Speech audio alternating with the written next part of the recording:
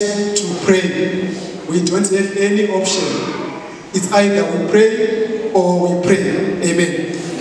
It's either we pray or we pray, because we are living in the kingdom of God. In the kingdom of God, there is no prayerlessness. In the kingdom of God, prayerlessness is a sin. Once you choose not to pray, know that you are sinning before God, because Jesus said, when you pray.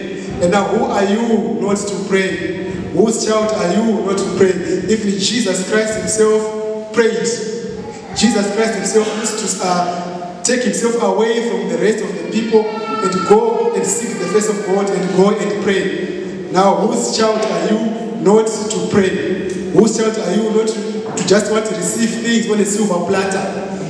Amen. You know, when a woman is going into labor, to deliver, and we expect them to come back holding a baby boy or a baby girl, holding a human being. Amen. Now, it will be a problem when you see the mother coming out of the maternity ward holding a puppy or holding a kitten. Meow, meow, meow. It becomes a problem, hallelujah. Because a human being gives birth to a human being. Hallelujah. We were created, we are children of God. We should resemble the character of God. We should resemble the character of Jesus Christ. We have got Christ in us, and Christ was very prayerful. Jesus Christ used to pray. Jesus Christ commanded us to pray without ceasing. And now you only pray during the January 10 days and also in this June, and then you are done. But we are being commanded to pray all the time. Amen.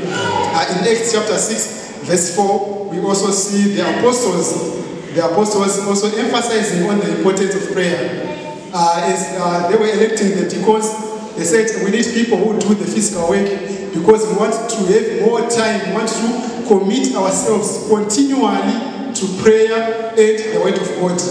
They wanted to commit themselves continually to prayer without any disturbance, because they know that their ministry, for them to overcome, for them to conquer, they needed to be prayerful. And if we trace the lives of the apostles, we see a lot of miracles following them, a lot of signs and wonders, because they committed to continually pray. They committed to continually seek the face of God.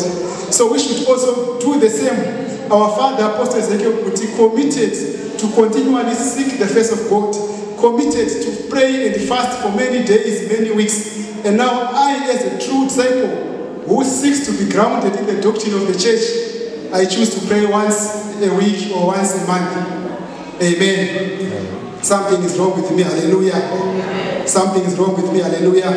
Okay, if you go back again, okay, I'm about to finish. If you go back again to 2 Chronicles chapter 7, verse 14, there's also an important part that is stressed there.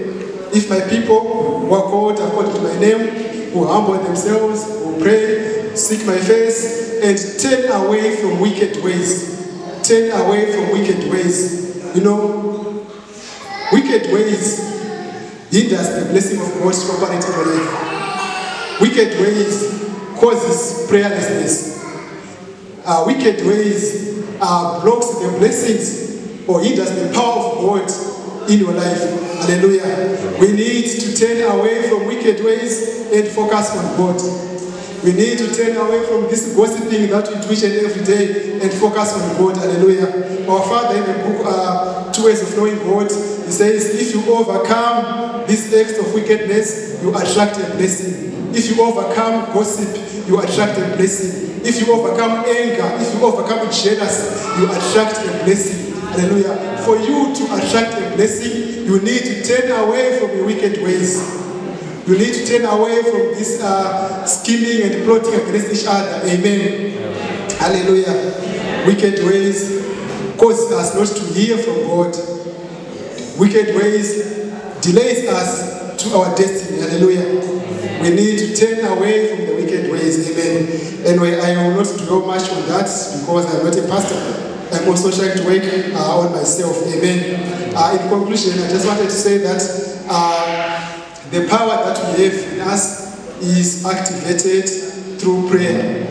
The power that God gave us is only activated through prayer. Amen.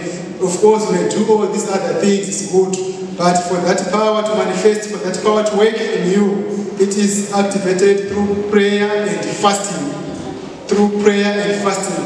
You have the power, you have the authority. If we go to the book of Luke, chapter 9, verse 54, we see the disciples of Jesus, James and John.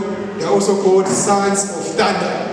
When Jesus was rejected in this other Samaritan village, they did not accept him. So it did not go well with these two gentlemen. And they said, Jesus, our Lord, please allow us to call fire from heaven and consume these people and consume this village and destroy this village. Like what Elijah did, referring to what Elijah did in the book of 2 Kings chapter 1, verse number 10, 11, 12. They knew that the power to call the fire from heaven, even though Jesus dismissed or turned down their request, but they knew that the power to call fire from heaven and destroy all the schemes of the devil.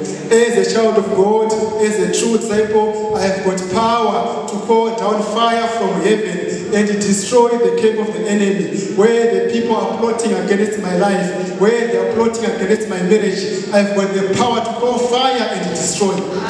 You've got the power to call fire from heaven and destroy. You've got the power to call thunder and destroy all those schemes of the devil against your life. Some say this boy or this girl will never go to school or will never graduate. They are plotting against your life.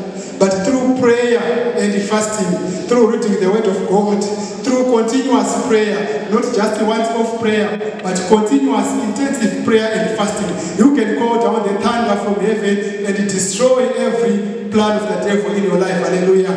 You can call down the holy consuming fire to burn each and every impurity in your body that is causing disease, that is causing sickness. Each and every day you are sick, but you've got the power, you've got the ability to call fire from heaven and destroy that and be set free.